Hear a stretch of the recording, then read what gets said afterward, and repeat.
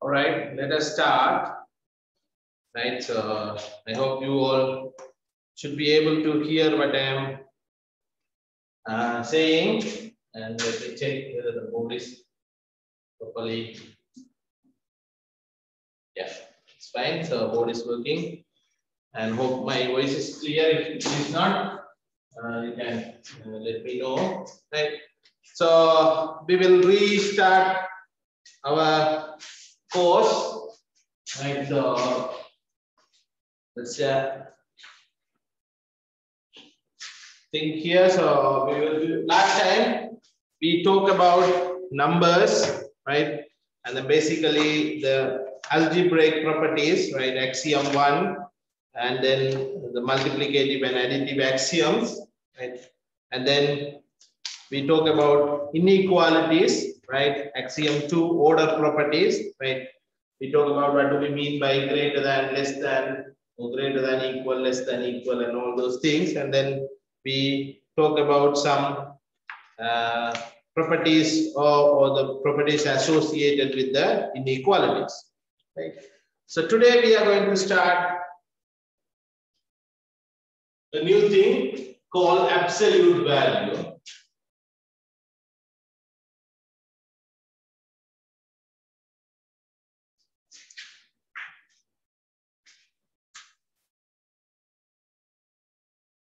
So this concept is called absolute value. You all know that, right? So you studied in very low level mathematics, right? What do we mean by absolute value, right? So if absolute value of a positive number is the same number, and absolute value of a negative number is the positive part of that number, right? So you know absolute value of -1 is +1. Then absolute value of +1 is also +1, right? So you all know that absolute value is always a non-negative value, right? So and then you can always find the value of the absolute value of any number, right? It's a given number. So we define this formally.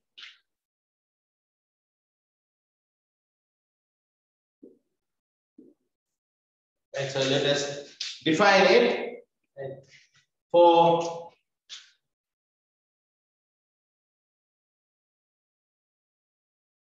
any real number a, right?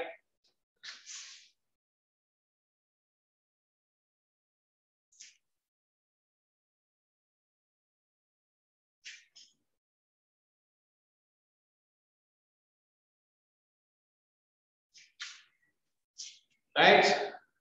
So the absolute value, we write it in between two bars, right? That is a notation for an absolute value, right? The value written in between two bars, right? Defined by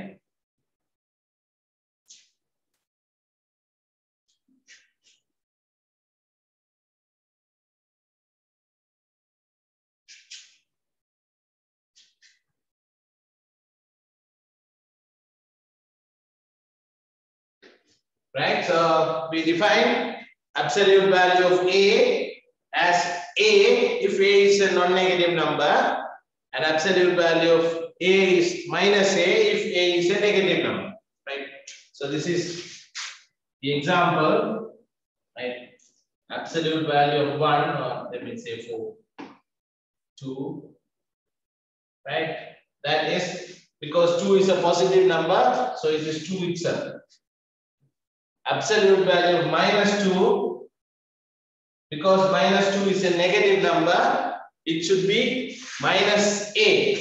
So it is minus of minus 2, right? But we already know minus of minus is plus, right? In the first section, right? When we talk about the algebraic properties, we prove this results. Minus of minus a is a. So this is okay. So that is how we define absolute values. So once we define absolute values,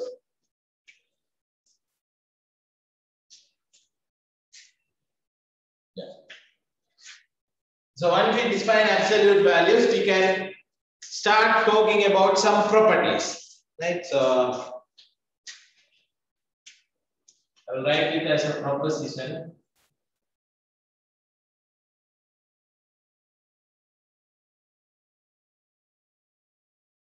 The proposition, right? First one,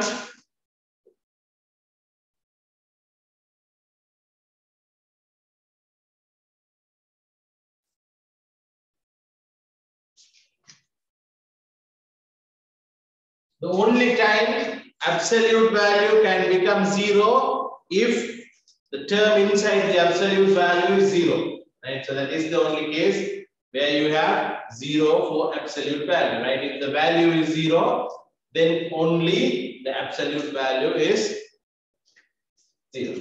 Then second one,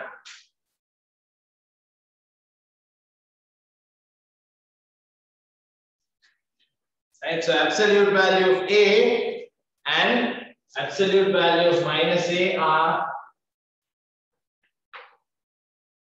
and so I believe I defined this notation, right? So this is called for all, right? A belongs to R, right? So absolute value of minus a and absolute value of a are same, right? Third property, product. A multiplied by B, right? So when you multiply two numbers and take the absolute value, it is same as taking the absolute value separately and then multiply them together. That is also true for all A comma B belongs to real number. That is true for all real numbers. Third, fourth property.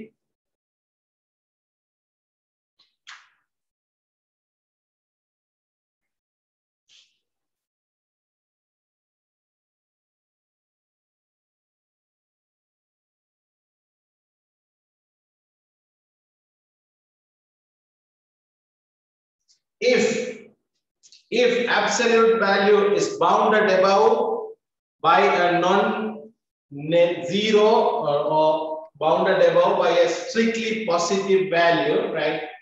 Absolute value of A is bounded above less or equal to C for some strictly positive C, right? Then A is bounded in between minus of C and plus C, right? So this is the another property. The last one is the consequence of this.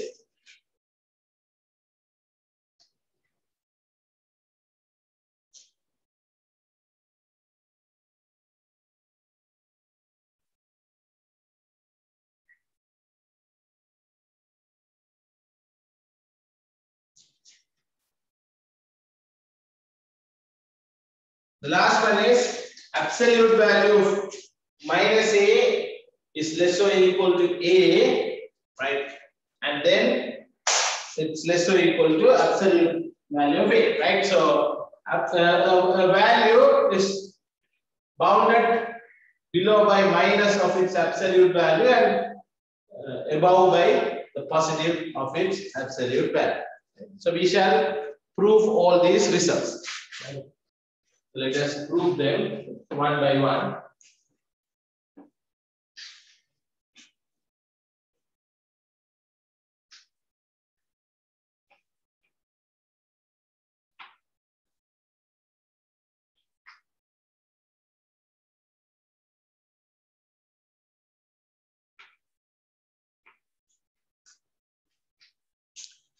Okay, so first one.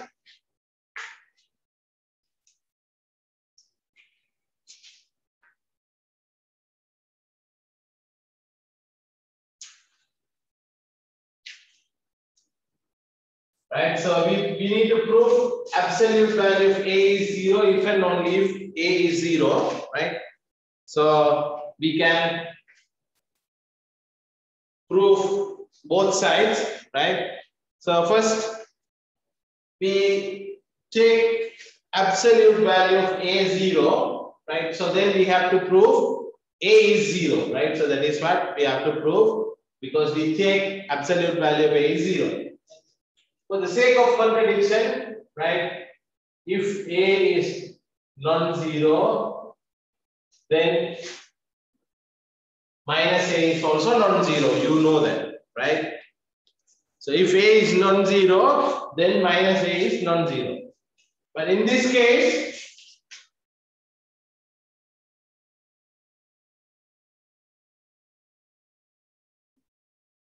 if A is non-zero, right, then minus A is non-zero. So if irrespective of whether A is positive or negative, right, absolute value of A is non-zero because absolute value of A is A or minus A, right, one of those results. But if A is non-zero, this is non-zero. If A is non-zero, this is non-zero. So this is non-zero. So clearly, whenever A is non-zero, absolute value of A cannot be 0. But we take absolute value of A equal to 0. So the only possibility is thus A must be 0. So this is the one half of the proof, right? Other half is obvious, right?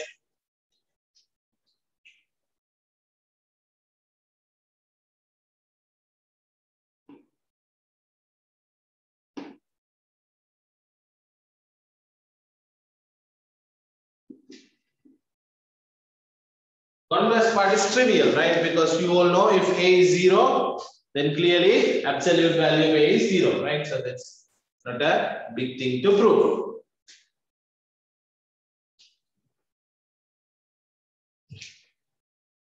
So the second part, you have to prove minus A, absolute value of minus A and absolute value of plus A are same, right? So clearly, this also can be proved directly, right? If A is 0, then minus A is 0. So absolute value of A is absolute value of minus A, right? So in this case, right? So you know that if A is 0, then minus A is 0. So absolute value of A and absolute value of minus A are same, right? So and that value is 0, right? So you clearly know that, right? This value is 0. So the other case, A is positive, right? So you know there are three possibilities. For a real number A, we already studied in the inequality properties, right? The order properties. For any value, any number, there are three possibilities, right? The number can be 0, greater than 0, less than 0. So here you have to take all three cases, right? If A is strictly positive, then minus A is strictly negative, right? So you know that if A is positive, absolute value of A is A, right? And absolute value of minus A is minus of minus A, that is A, right? Because minus A is negative. So minus A is negative means absolute value of minus A is according to the definition minus of that value. So that is A. So in this case also,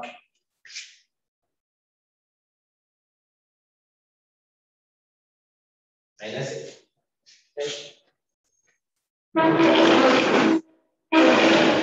So the other case, similar.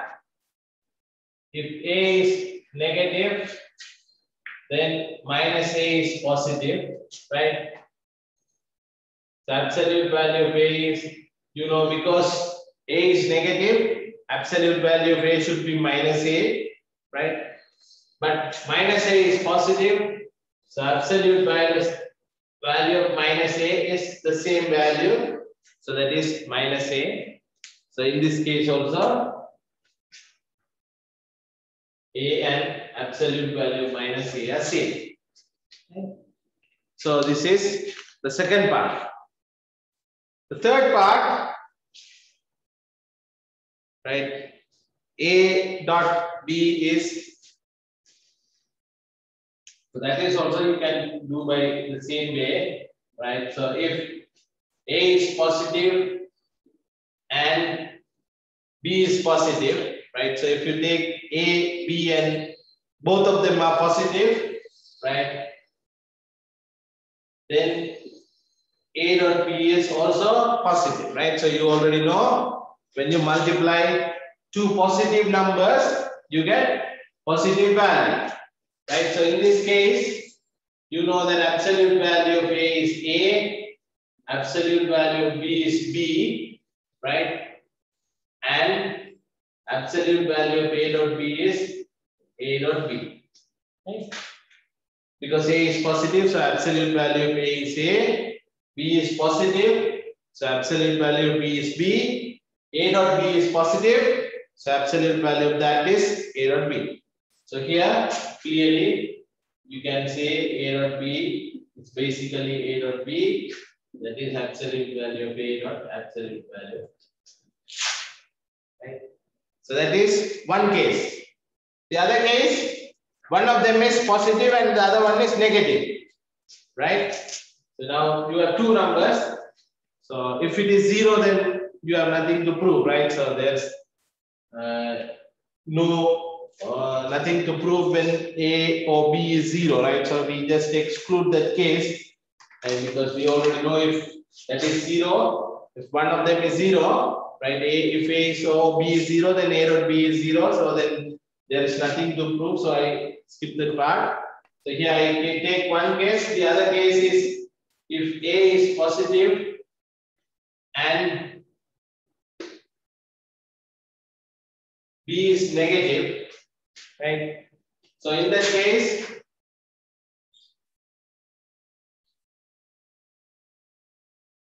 you know that A dot B is negative, right? A is positive and B is negative. So you have A dot B is negative. So in this case, we will see absolute value of A is A, right? B is negative, so absolute value of B is minus B, right? And A dot B is negative, so A dot B is minus of A dot B. So in this case also, you can see that A dot B is same as absolute value of A dot absolute value of B, right? So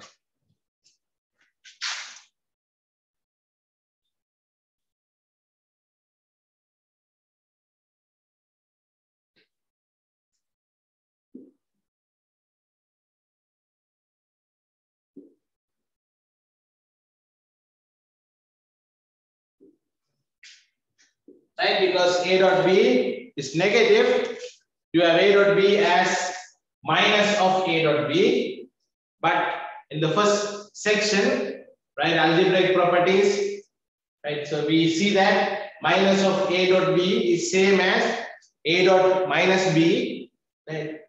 A is absolute value of A and minus B is absolute value of B, so that is A dot minus B. So that's the thing, and the other one is similar, right? So other case,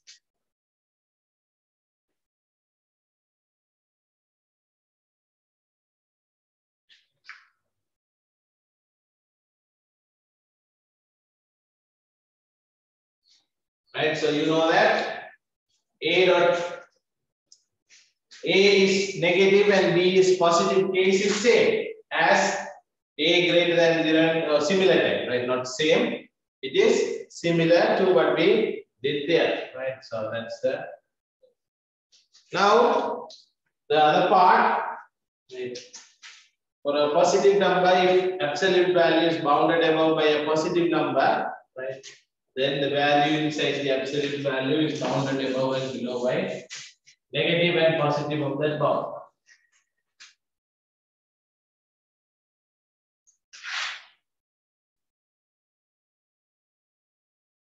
Okay, so let us prove the other part, fourth part, right?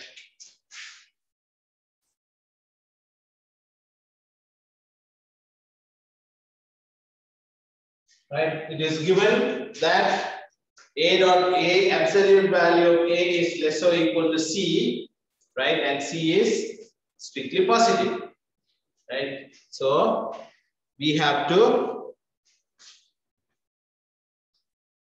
show that it is between A is between minus C and C. So A, absolute value of A has two cases, right?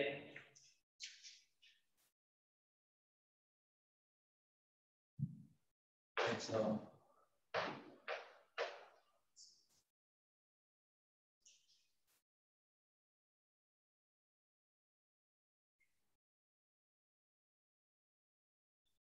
but you know, absolute value of A is A O minus A, right? So those are the two cases you will have, right? For absolute value of A, it is A O minus A. So if it is A, it means A is less or equal to C. If it is minus A, right? If it is minus A, then it is minus A less or equal to C. Right? So you can combine both of them. Right? So before combining both of them, right? But minus A less or equal to C implies, right? You know that in the inequalities, right? The order properties, you studied that when you multiply by a negative number, the inequality changes, right? So this means minus of minus A is greater or equal to minus C, right? So when you multiply by a minus on both sides, you know that the inequality switches its sides. So this means A is greater or equal to minus C. So now what you have is you have this one, right, and this one, right? This one you have, and then this you simplify and get here. So you have these two boxes. So you can combine both of them, right?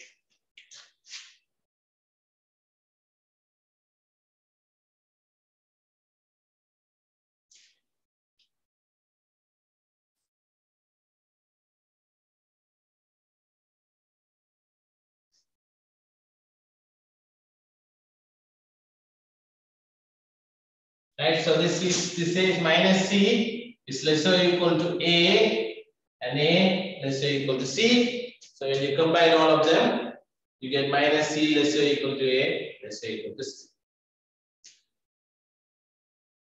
Right, the last part, right? So it is same, right, as 4, right? This part, you know that. Sorry.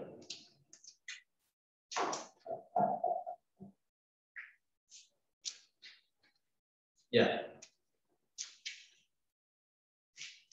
You know that absolute value is always a positive number. So in any case, right, A is less or equal to absolute value of A for all A in real numbers, right? That you know, right? You know that A is less or equal to absolute value of A for all real numbers, right? So if A is positive, it is equal, and if A is negative, then absolute value of A is greater than or greater than absolute value of A, right?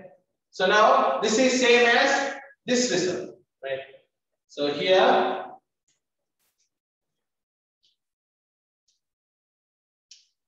sorry.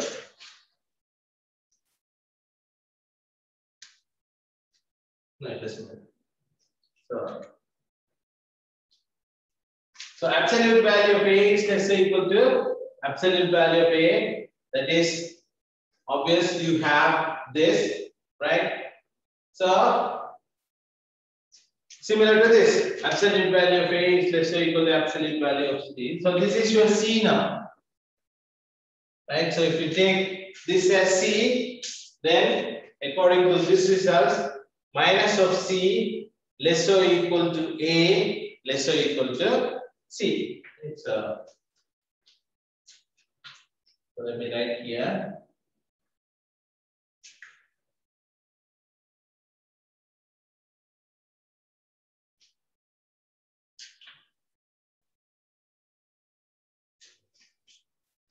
Right, so take C is equal to absolute value of A in the above. That clearly shows you that the result is true. And so that's basically a consequence of number 4. So there is nothing to prove here. So these are the properties of inequalities here.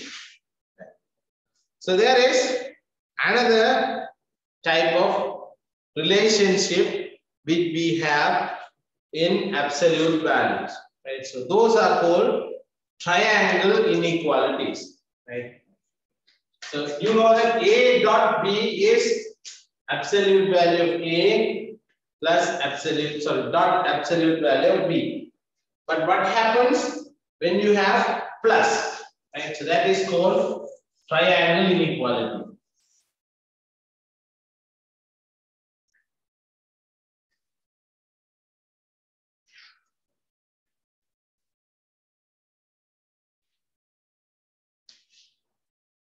So let me put that as a theorem.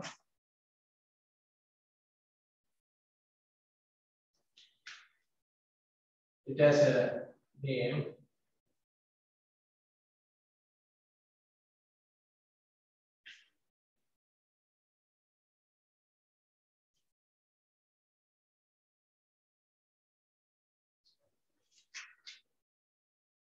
And so this theorem is basically talking about triangle inequality. Right?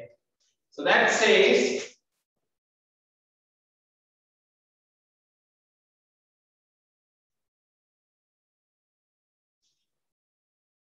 right, so absolute value of A is less than, absolute value of A plus B is less than or equal to absolute value of A plus absolute value of B, right?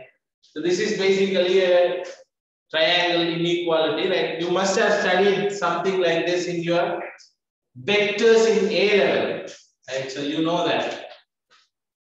Right, so let me see this. Right, so if you have a vector A and vector B, then this vector is A plus B, right? So in a triangle, right? So two sides, sum of two sides is larger than the third side, right? So basically, so let me say.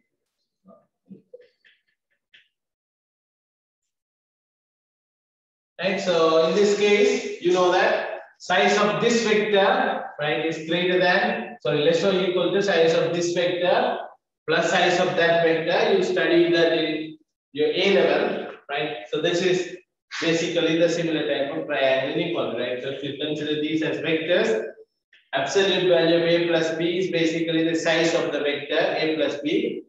Absolute value of A is the size of the vector A. And absolute value of B is the size of the vector B, right? So if you have A like this and B like this, then A plus B is the third side of the triangle.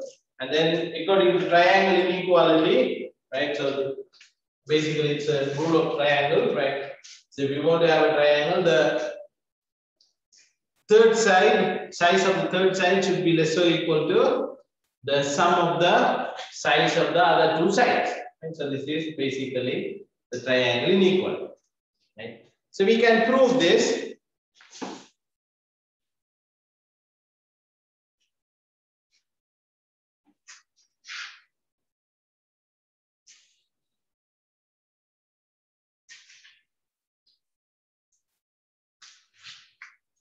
Right. So first part.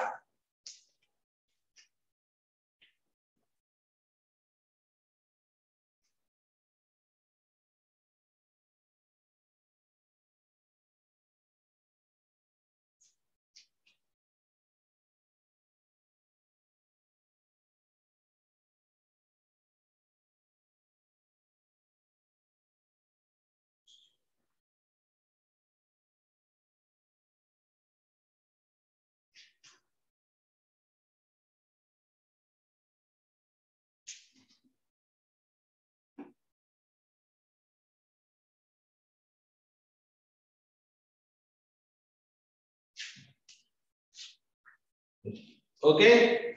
So this is something we already proved, right? The fifth part of the previous results. Right. So minus absolute value minus a is less or equal to a, less or equal to absolute value of a, and same can be written for b as well. Right. So now if you add both of them, right? When you add both of them,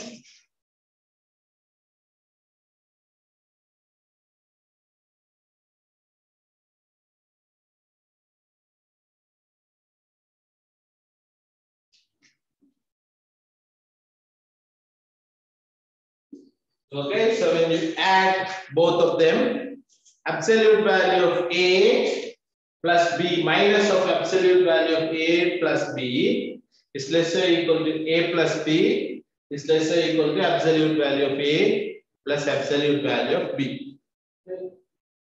So now if you look at this is same as 4, right? If absolute value minus of same number, right? A plus b is bounded below by minus of say this and plus of this, right?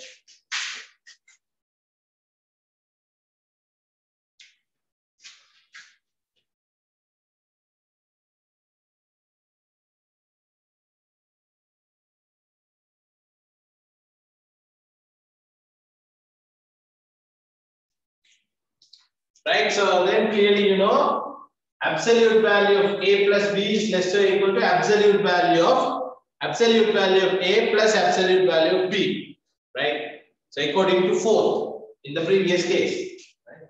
But you already know absolute value of a is a positive number, right? Absolute value of b is a positive number. So when you are adding two positive numbers, you know you will get positive number. So absolute value of a positive number is basically, right, the same value itself. So you can write it without the absolute value outside, right? So this absolute value can be removed, right? That is not necessary because the term inside that big absolute value is again the sum of two absolute values. So that is basically a positive number. So you have nothing else to do with the absolute value, second absolute value. So you can remove, right? So hence,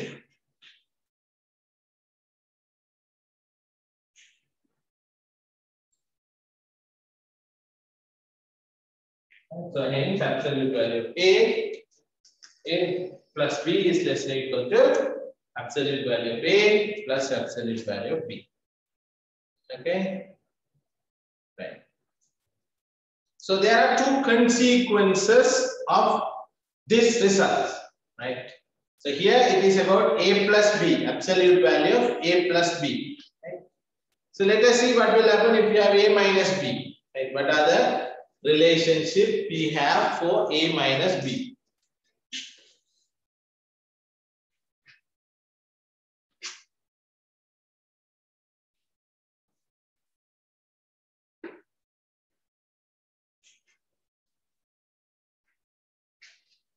Okay, so I write this as corollary. 1, 2,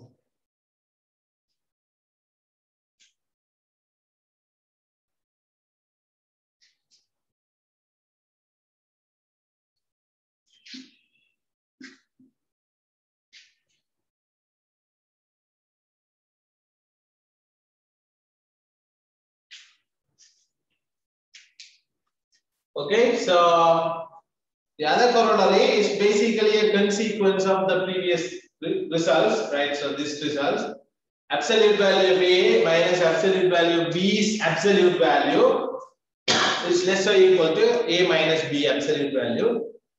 And then absolute value of A minus B is less or equal to absolute value of A plus absolute value of B. So let us prove the one, results one, right? Proving one, you know that A, right? A is basically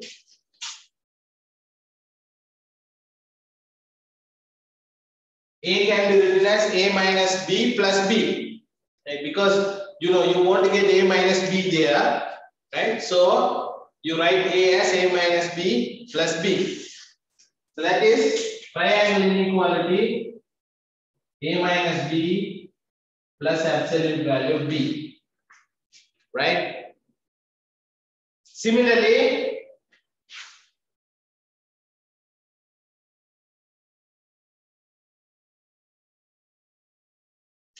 absolute value of B is B minus A plus A. That is basically that's equal to B minus A plus A.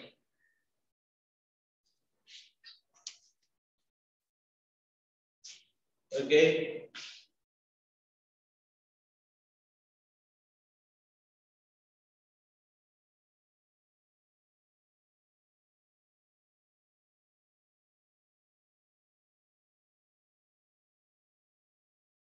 Okay, so from this,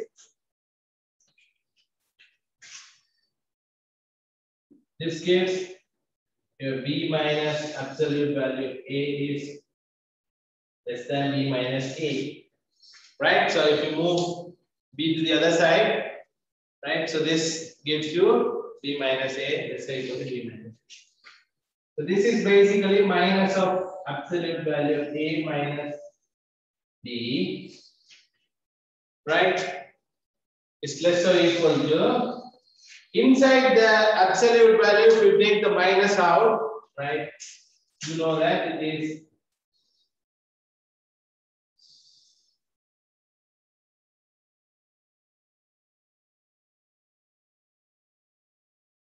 so you have this, right? So B minus A is let's say equal to B minus A. So it is minus of absolute value of A minus absolute value of B is less or equal to minus absolute value of minus of A minus B. But absolute value of minus 1 is plus 1, right? So an absolute value of A minus B is A minus B. But from here, from the first one, you know that your absolute value of A, right?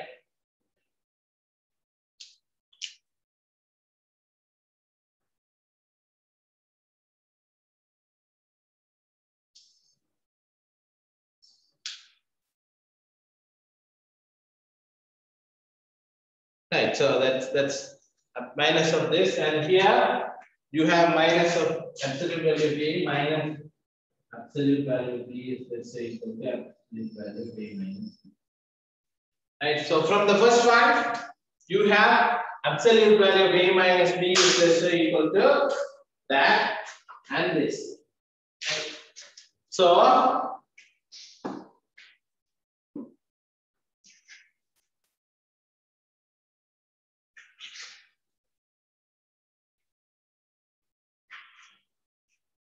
right, but you know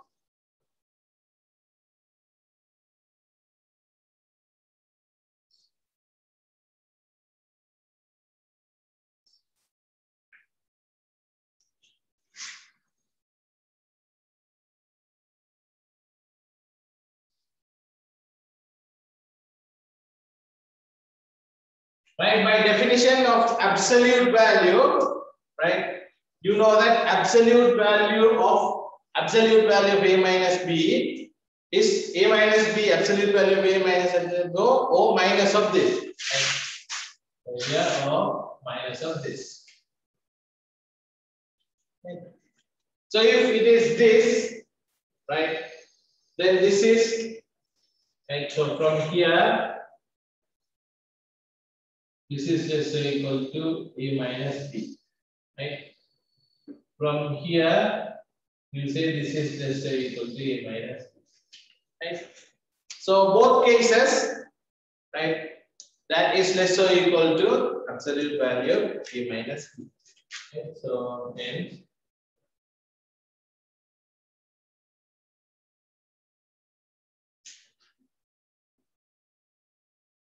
hence absolute value of A minus absolute value of B's absolute value is less or equal to absolute value of A minus B.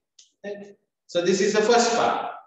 Second part is quite easy, right? You don't need to do too much because you want to show A minus B, that is A plus minus B, right? So you know that first chapter, first section, you studied A plus minus B is same as A plus minus of B, right? Now you apply this triangle inequality. So this is less or equal to absolute value of A plus absolute value of minus B, right? So this is actually equal to absolute value of A plus absolute value of B. And minus absolute value of minus B is absolute value of minus 1 times absolute value of B. So that is plus 1 and B. And so it's absolute value. So A minus B is just equal to absolute value of A plus absolute value. Okay.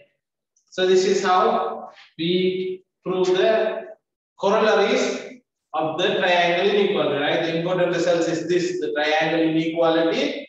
And then by using this, we can prove other results related to this absolute value. Okay. So these are the main properties of absolute values. Okay. So now what we are going to do is we are going to go into some other numbers, right? So far what we did is we talked about properties of numbers, right? So basically some basic properties that will help us to develop the number system, right? So first we talk about addition and multiplication and the properties of that, right? And then we see how we can order the numbers, right? Greater than or equal or less than or equal. So that order properties. And then we see absolute values, right? So that is basically a relationship between minus and plus of the same number, right?